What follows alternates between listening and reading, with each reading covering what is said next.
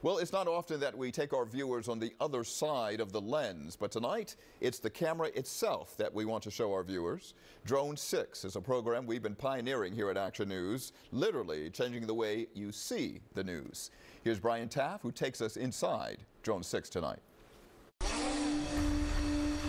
Drones are just about everywhere these days, a popular gadget for everything from weekend warriors to professional photographers, all looking for new ways to see the world.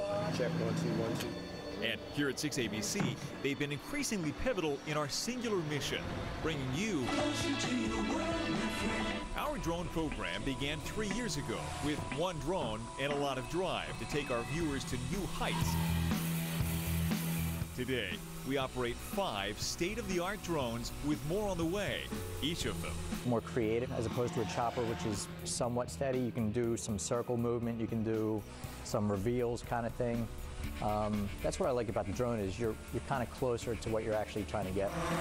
Our fleet of drones is manned by 6 Federal Aviation Administration certified pilots on staff, all of whom go through industry-setting training beyond what the FAA requires.